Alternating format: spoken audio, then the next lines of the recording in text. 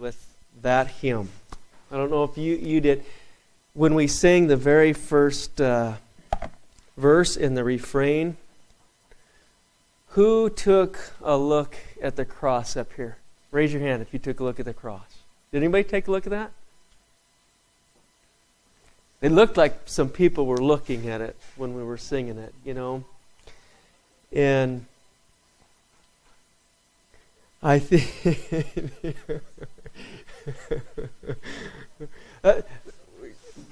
somebody was talking, and I didn't see anybody's, lips moving back there. Something was going on in the back. Oh, I couldn't help but thinking as we were singing the hymn, I shall know Him, and I shall know Him. There's not going to be any doubt that we're going to know Him. But were you actually envisioning taking the Lord by His hand? I don't know if you were doing that, but I was envisioning that, and I was envisioning my own hands when I was doing that. There's not going to be any doubt that He's your Savior. And there's going to be evidence when you grab His hand that you're not ever going to forget it, that moment that He's got the nail print in His hand. And at that point when we actually get there, and I'm thinking of the time when you have to think, this is not if you die right now before the Lord comes, because that's your spirit and your soul that'll be in His presence. It's talking about the time when you are going to have your new body. Because when you have that new body, you are going to grab your Savior by the hand. And at that time, how's my hand going to be? Whole, perfect, a body without sin. And be reminded that the only reason I can stand there is because of the nail prints in His hand. I don't know. That's what I'm thinking about. And when we're singing that hymn this morning, I wanted to enter in when we started Sunday school. I wanted to enter into the throne room. I want to enter into that place where the Lord is and where we can stand. And I don't know about you, but in the way the Lord orchestrated those hymns this morning, He was able to take me there and be able to stand in the presence with my Lord and see that point in time, a little picture of it. Oh, just a little foretaste of what it'll be like to take Him by the hand and be reminded of what He did. We are looking at 22 commands that the Lord is giving us through the Apostle Paul in 1 Thessalonians 5. And there is not any one of us that's going to be able to hold on to those commands without not seeing the vision of what we need to be able to see the Lord. Right? You need to be able to see your Savior this morning, don't you? You need to be able to enter into that throne room. If you want to be able to keep those 22 commands, you've got to be right there with the Lord. Lee mentioned that our deacon meeting last Sunday kind of afternoon. Shelley and I are going to be gone on Sunday the 18th.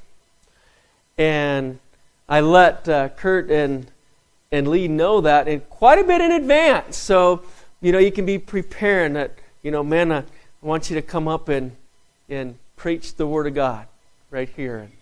And Lee I could see it on Lee's count. Lee was, I don't know. I might be hunting that day. And that might be true, but I think the more he was thinking about how he was feeling in his heart, I'm going to be hunting that day. I don't know if I'm going to be there. I don't know if I can come right here. And a lot of that was because he told us, he said, and he shared it this morning. Where did he get away from? He got away from the Word, didn't he?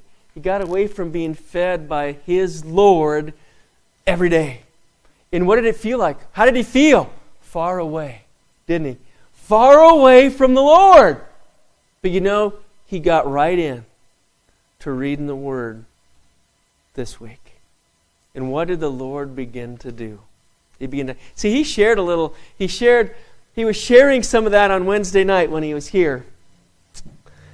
And as he was sharing it, I'm going in my mind back to our deacon meeting where he said, hunting. But the Lord was working a message even then in his heart, wasn't he? And that's what it is. Reading the Word of God.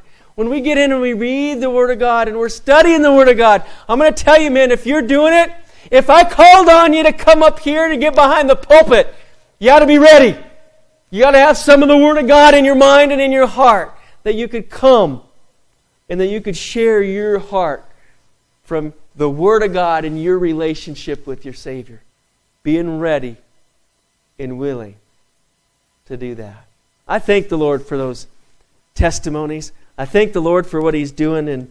And I've entered that throne room, like I said, and that's the only way that I'm going to get strength to do what God wants me to do and what we're looking at right here in 1 Thessalonians. There is absolutely no way. We're going to look at something after lunch, and I'm going to tell you, there's no way that you're going to be able to do it on your own. There is no way. And there's some things that we're going to look at right here that you're not going to be able to do without being with the Lord and the power and the might that He gives in the Holy Spirit. It's the only way we're going to be able to do it. I'm going to come back here and pick up in chapter 5. But the Lord is just putting that we all need to come together and pray for just a moment. There were some prayer requests that we had, and I want to pray for them right now because they're hard on my heart. So we're taking just a moment to pray right now, if you pray with me. Father, I want to come before you with my brothers and sisters. Lord, it's when we come in together in the power of who you are, Lord, in our lives. Lord, that you answer our prayers according to your perfect great will, Lord. And Father, I thank you for the vision, the picture that you've given us this morning to be able to come into the throne room. Lord, to be able to stand with our Jesus. To stand right there, Lord, where we can claim and we can pray. And we can claim all that is ours in you. Lord, we've got ones amongst us that are hurting. And Lord, I want to raise up my daughter that's here right now. I want us to pray together, Lord, for her. Father, that your hand would be upon her. That the ailments and things that are going through her body right now, Lord, you would take away. Father, I know you have the power and you have the ability, Lord, being the great physician and the great healer, to do a great and mighty work right there. And Father, I plead with you, Lord. And I ask that you help along Kelly right now, Lord, where she is. Be upon her, Lord, with the might of your Spirit, the might of who you are. And give her the peace and give her the direction, give her everything, Lord, that she needs right here, right now. And Lord, I think of Elaine that's here too, that's as she come in, as she testified, Lord, not feeling real well. But yet she's here, and Lord, honor that. Be with her, Lord, in all the things that she struggles with, Lord, in this body. Lord, and help her and give her relief from that, Lord, and give her an encouraged heart right now this morning to continue to praise you and to continue to give you glory and to continue to give you honor, Lord. Father, we want to lift before you too some that aren't here, the Wilson family that's not here as they're traveling, Lord. Marcia's birthday. Father, allow them to have a great day together with you, worshiping you, Lord, adoring you. And Lord, I know a brother that's dear to us here, Josh, Lord, who made a commitment to the Lord a few weeks ago in raising his hand, wants to be praying for his grandma, Dolly. Lord, and we want to pray for her life. We want to pray that you'd get a hold of that life and that you would change her life, Lord, and her heart. Father, the Mattson family that's not here, Lord, not feeling well this morning too, and just many things pressuring upon them, Father. I pray that you'd lead and guide them. I pray that you give them the strength that they need in you, Lord, and to see that it's only in you. Father, be with them. Father, you want to lift up our brother Steve Cranford that's going to be gone this week, Lord.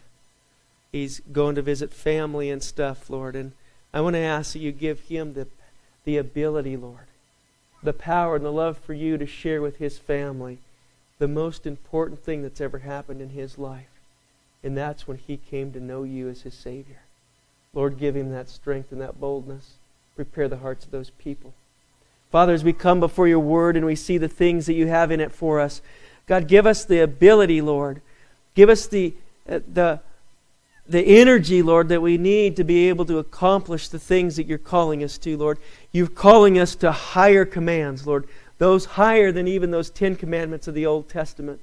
And Lord, we know that it is only in you and is only in your Spirit that is in us, Lord, that can guide us in that avenue.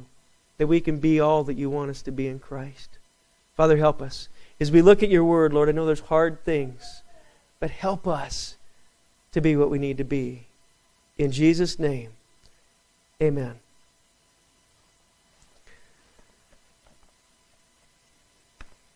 I always got to do a little bit of reviewing and get us to going, but I want to hit two things, and it's going to be commandment. I'm going to call it commandment 8 and number 9.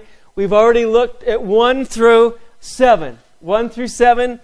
Real quick review of 1 through 7. Get you woke up, right? Anybody sleeping? Anybody getting a little drowsy? Oh man, it's going to be bad for the second one, isn't it? It's going to be bad after we eat. And we come back in. The very first command that we looked at was comfort. And that word comfort meant that when we got to come and encourage somebody, but I said this is a kind of encouragement I think that Shannon does, where she comes along with some strength and you need to just be moved along, right? And you're ready and you're able to have that happen in your life. That's what that comfort is and that encouraging. I want you to see that. You got to come along some people like that sometimes, and we got to have the strength, and we're just moving them along, aren't we? Encouraging them in the Lord. And then the second command we looked at was the edifying. Edifying, which meant building up on the foundation, right? Being a house builder, not a house tear downer, but to edify. Isn't that what we were doing in our testimonies? We were edifying and building up one another this morning, weren't we, in the holy faith? So we need to edify and lift one another up. And then we looked at the words. We kind of talked about those that were in leadership, that we need to know who they are, right? God's raised up the leadership in the church. He's raised it up in the family, and He's raised it up in the workplace. He's raised it up in the government.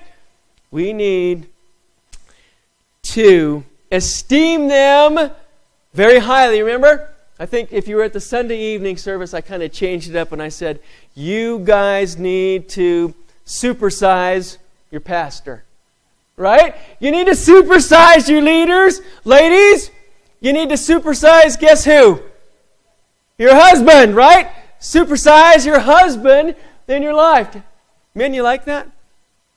I kind of like that. My wife's not in here. Where's she at? No, there she is. Oh, she's around the corner. She's checking on some of the food, I think. Supersize your husband. And then what does it do when we know and we esteem him very highly? There's a peace, isn't there? There's a peace in our life, a peace in our family, a peace in the church, a peace in the government, a peace in the world, if you want to say, they can only come by the hand of God. And then Sunday evening, we looked at warn them that are unruly. Warn them. That means you got to come alongside those that are unruly or those that are disorderly, and we got to tell them what they're doing wrong. Who likes to do that? That's easy for us to do, isn't it? Come alongside somebody and tell them what they're doing wrong. Right? So we got to come alongside them, those that are unruly, disorderly, but you have to do it with a spirit of gentleness and love. You know, when we get to that point, usually that gentleness and that love, men, when you got to bring your wives into account, well, maybe I should ask the ladies. Ladies, how do the husbands come across sometimes?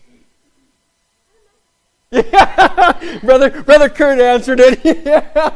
Yeah, just like that, don't we? Maybe a little too forceful, right? Not in that gentleness, not in that love. You know, if there's that gentleness and that love, there's probably going to be a difference on the other end, isn't there? There is. I know there is. Right? Got to get myself to do it. Right? Come on, Lord, help me. Warn the unruly, those that are disorderly, and then comfort. We ended last Sunday evening with comfort the feeble-minded. Comfort those that are faint-hearted. And if you didn't get anything out of last Sunday evening, I hope you got a little bit about the balm of Gilead, right? Brother Kurt sang a little special kind of prompt. Is it promptu, or how do you say impromptu, or how promptu? He just did it for us. He came up and he blessed me with it. But the balm of Gilead, you know, we need to have that balm of Gilead. Those that are faint-hearted, those that we have to come along, and that balm of Gilead was soothing, right? They wanted to get it from Gilead because it was medicine to help them in the healing processes. And we got to have the balm of Gilead. But we know that comes from, we sang another hymn, the balm of Calvary. The Lord Jesus Christ. We got to be able to come and put the ointment and soothe in people's lives. See, that comfort, that's the second time that word comfort was used, wasn't it? The first one was a little bit more power in it.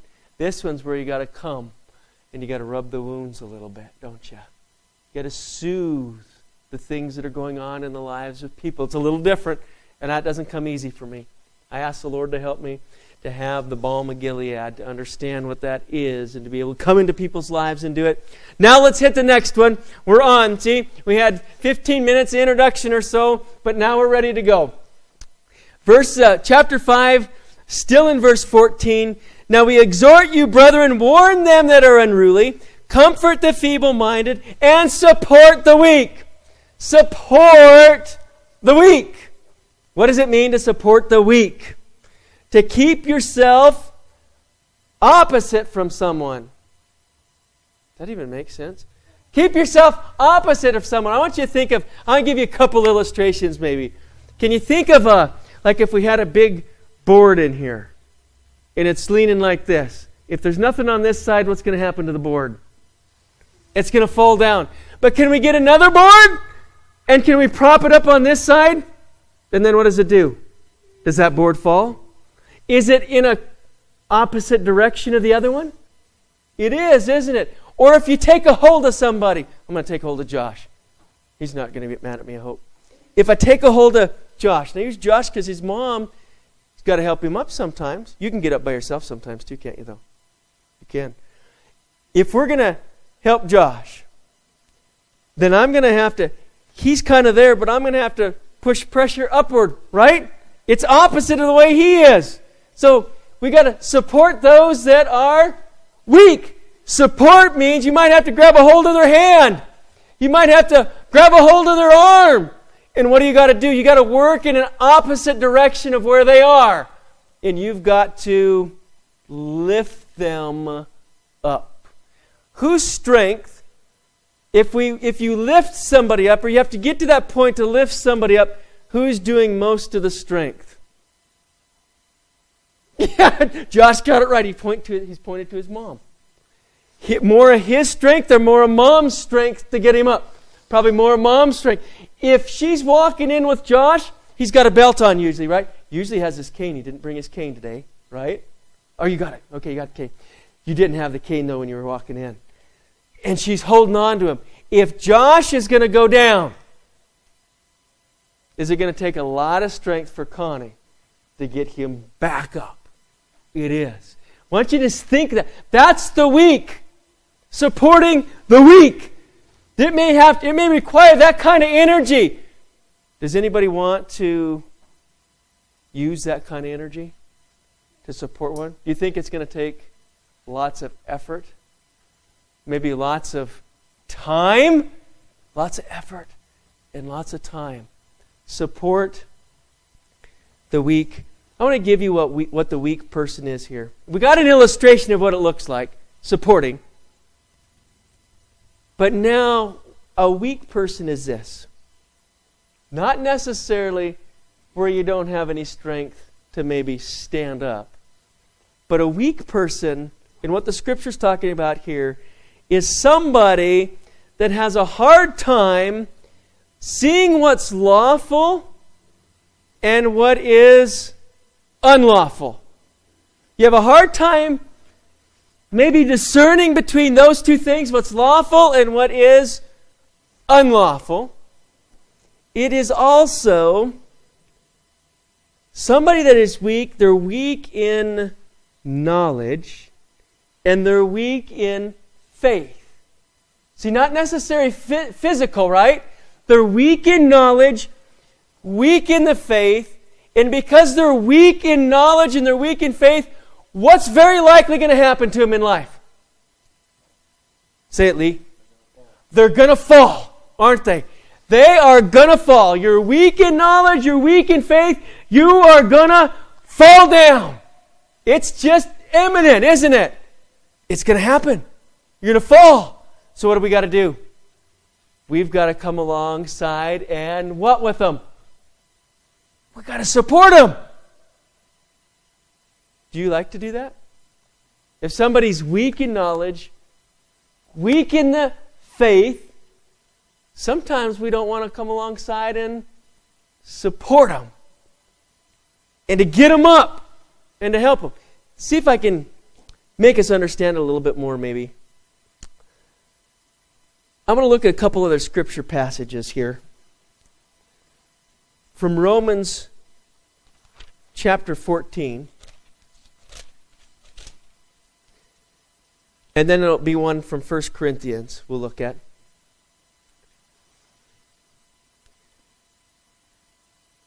Verse 1 in chapter 14 says, Him that is weak in the faith, receive ye him. Receive ye him. But not to doubtful disputations. For one believeth that he may eat all things, another who is weak eateth herbs.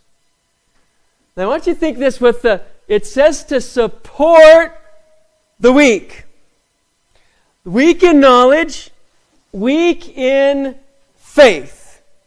But nevertheless, these people are Christian brothers and sisters. They've come to a relationship with Jesus Christ. They're just weak in the knowledge and understanding of the Word and in faith. That's where they are in their life. And to understand maybe a little bit more, let's think of the Jewish people for a minute. The Jews. They grew up with an educational system that taught them what? The law. So they've learned the law, the 10 Commandments. This isn't one of the 10 Commandments. This is a higher command, isn't it? They've learned the 10 Commandments. They've learned the law. They've learned the system and ritual and all those things. Now, Christ has come on scene. And things are different. And those people one of those comes, a Jewish person comes to faith in Christ and believes they're weak in what? Knowledge, and they can be weak in faith, and they want to enter back into what system? What they grew up in, don't they? Now, our educational system. I know there are people that are teaching education. Not speaking against, but our educational system. And it teaches us. I grew up in the educational system. And the way that it taught me was a world mindset of the world. It did not teach me any piece of this. The Bible. So you've got all that knowledge, all what we've been taught, right? You guys are being taught, right? All that we've been taught. He shows us his hand. Is that where it came from? Yeah. So, we got all that stuff, and one comes to believe in Jesus Christ. Now what do they got? What are they carrying? Everything that they've learned. Everything that they've learned. They've got that. And they're weak in the what? Knowledge. And they're weak in, but nevertheless, who are they? Christians, right? They've come to know the Lord. Haven't they? They have. Paul and I were talking about it a little bit just on Saturday. How do you know? We want people to come in here to church, but when you come, you want to be pure. You don't want to have those sins and stuff in your life. So we're talking, well, at what point Do you take a person that's here, that's walking in sin, and do we tell them you can't be here anymore? What about that new brother? That person that's just come to Christ. Remember, he's talked to the Thessalonians here. You turn to what first? You turn to God from what? Idols. But once you turn to God, you've got a whole bunch of idols and a whole bunch of garbage back here that you got to deal with.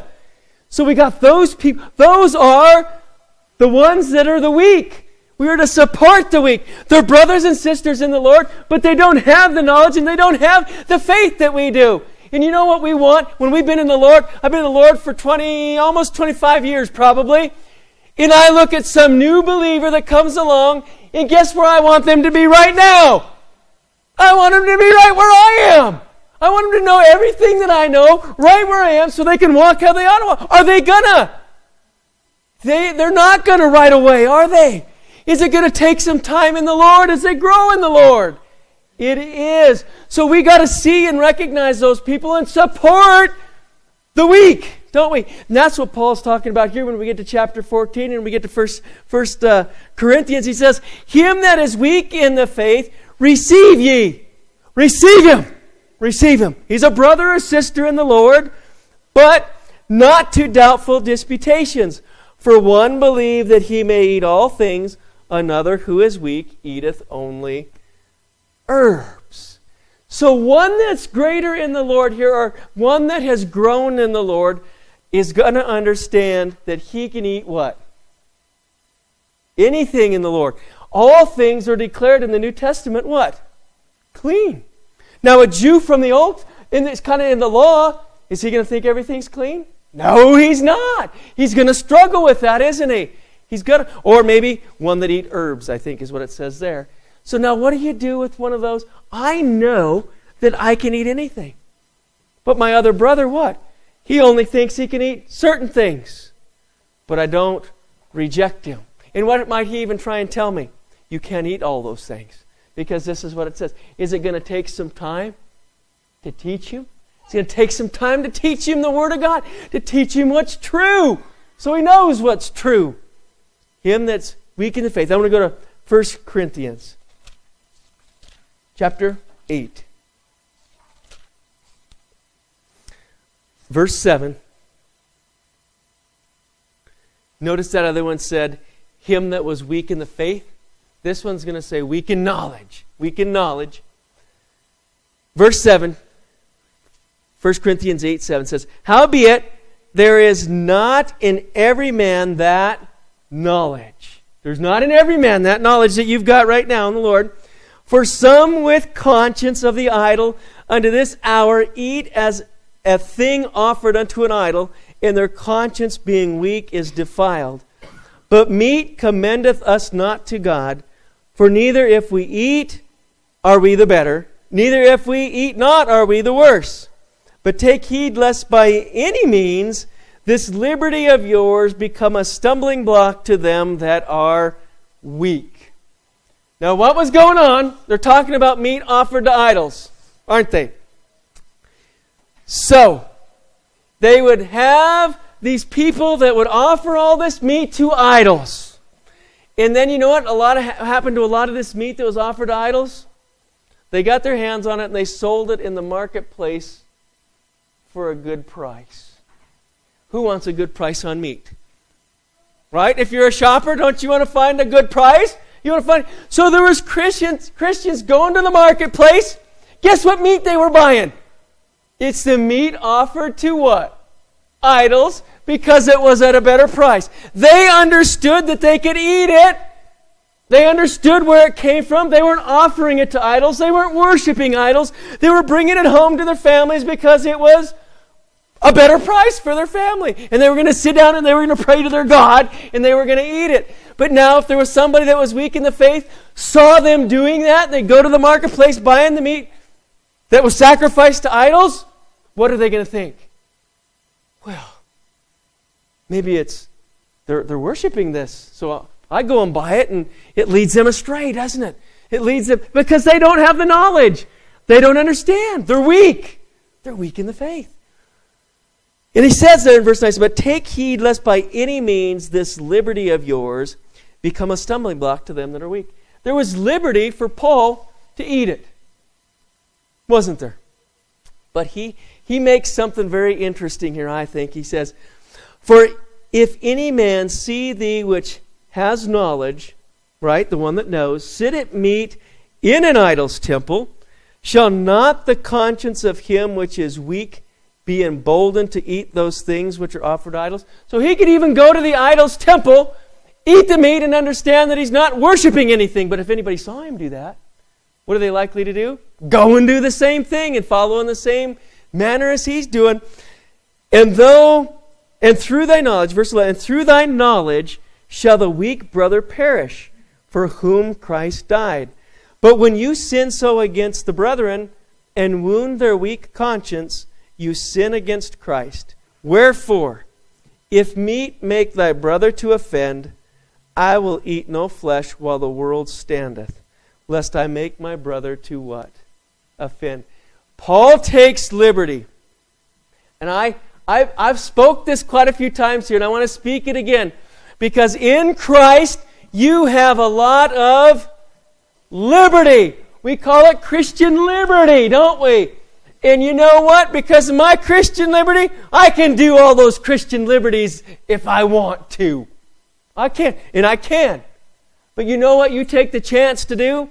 If we enter into all that Christian liberty that we have to do, what could happen to one weak brother or sister in the Lord? What could happen? Lead them astray, and they could fall just like that. Just like that.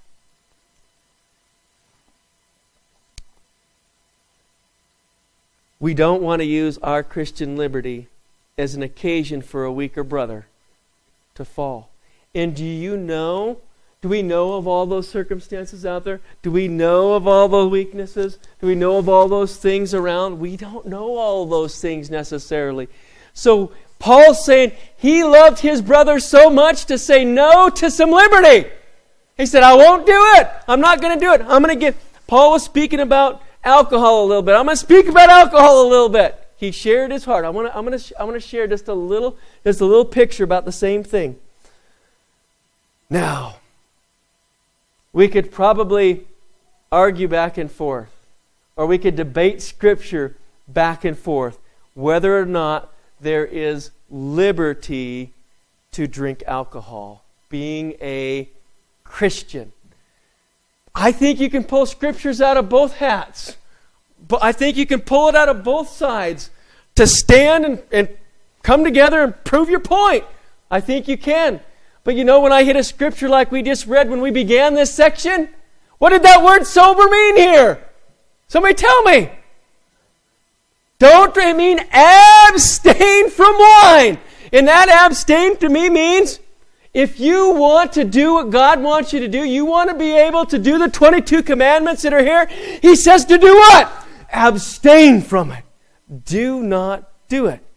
Now, if you're on the side that there may be some liberty there, as long as you don't drink to what? Drunkenness, right? As long, okay, I can have a few drinks, but if I don't drink to drunkenness, there's no sin in it. But let's say we take it and we've got a weak brother. We've got a weak sister. And I have the knowledge, I understand by faith that I can have a drink of alcohol, not be drunken, and I can be okay. I can be okay. But now, a weak brother hears it, doesn't even have to be there. He hears about it or he sees it. What might he think in his mind? Because I'm a Christian, maybe a mature Christian in the Lord, what's he going to be apt to do? Possibly partake of it. And what if that brother, that sister happens to have a problem with it? And it leads them into sin. Right? What Paul's saying, I understand we could say liberty, but Paul said, I don't want to take that liberty if there's an opportunity for a weaker brother to fall. It's not worth it. You know why it's not worth it? Because I love you a whole lot. And it is not worth it. It is not worth it for one that we love to fall. It's not worth it at all. It isn't. I want to be on Paul's side with it. I want to say, I don't want to have that opportunity. That's just one example. The meat offered to idols was another example. I think we can come up with other examples in our life, can't we? Liberty that we have in things that we can do that can affect other people just like that. You know, he brings it actually to sin. And I want you to see this. Verse 11 says, and through thy knowledge shall the weak brother perish for whom Christ died. But when you sin so against the brethren and wound their weak conscience, you sin against who? Christ. So an area of liberty becomes an area of what? Sin. An area of liberty that became an area of sin. And we don't want that to happen. And the Lord doesn't want that to happen in our lives. Wherefore, I love 13. Wherefore, if meat make my brother to offend, I will eat no flesh while the world stands. While the world stands. I will not, while the world stands, lest I make my brother to offend, or my brother to fall. Don't take the chance. Don't do it. You know, I was reading something this week, and it made a good point. You know, I think Harlan and I were even talking about it when we went to coffee on Friday. That he was sharing an example from his life, and he was kind of vacillating. He remembers what it is. He was kind of vacillating back and forth. Well, should I or shouldn't I? If you get to that point, what do you say? No way. If I gotta do that, no way am I gonna do that. Right? I'm gonna be on the safe side. I'm going to be on the safe side of that. I'm not going to do it.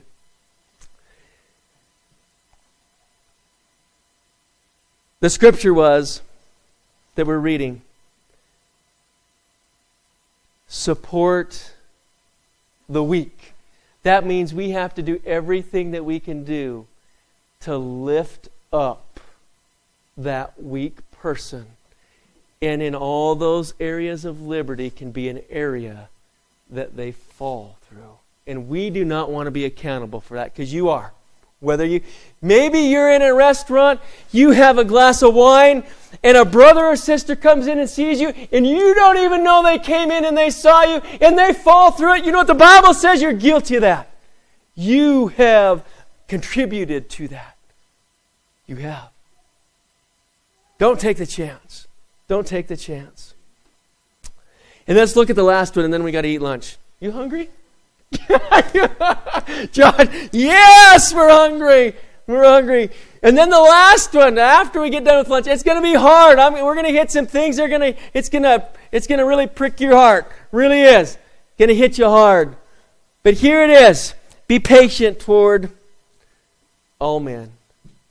Be patient toward all men. The be patient part is when people have come at you and they have injured you and they have hurt you in your life. Does anybody feel that right now? Anybody feel injured? Anybody feel like you've been hurt by someone in your life in some way?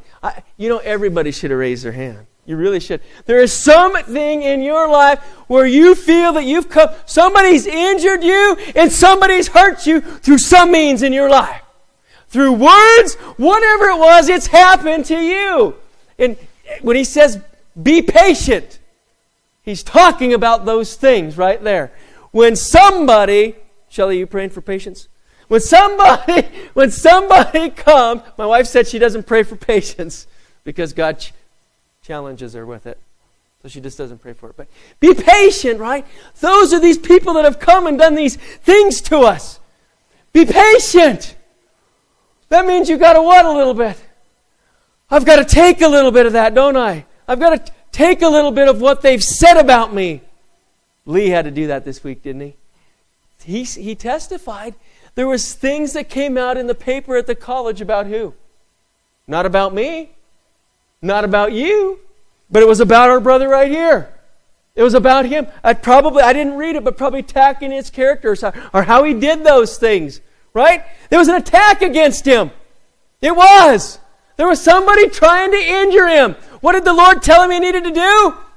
Be patient. Be patient. Lee, when you came into Wednesday night, were you patient right off the bat when you came in? How were you feeling in your spirit when you came in? Wednesday night service. Felt patient. He felt, though, he wanted to be with who? Brothers and sisters. Because he knew there was some strength. And he was relying, there's some strength in the power of our prayer together, isn't there? God can give us that strength. He was challenged with it. He should have preached this message because it's in his heart, right? He's been challenged with it. Be patient with them. And you get the word that says toward. See the word toward? Be patient toward who? All men. In the toward part is when the things happen to Lee, what could he run with? Could he attack back?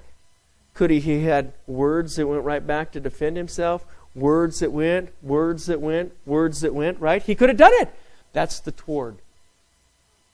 Is what we take in when somebody inflicts us, somebody injures us like that, the toward is as we react back with words or things that we say about them. Did anybody act like that this week?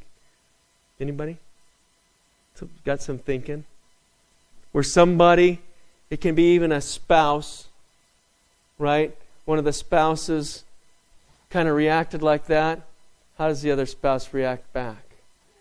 Ladies, were you patient with your husband all week? Husbands, were you patient with your wives all week?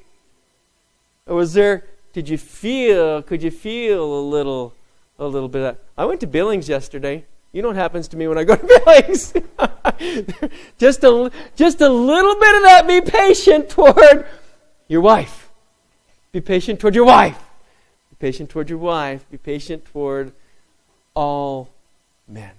Not just Christians. That means every person, evil person, a wicked person.